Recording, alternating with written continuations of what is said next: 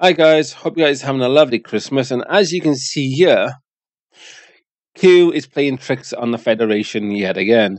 He decided not to sit in his chair properly, and despite the wonders of the universes and all of that, and how much the STO gods make and so forth and all of that, Q thought, sod the prophets and make them look silly and create this little attraction where I'll sit between one deck and another deck. So in other words, we get to see his head and his chest while his legs are dangling below it.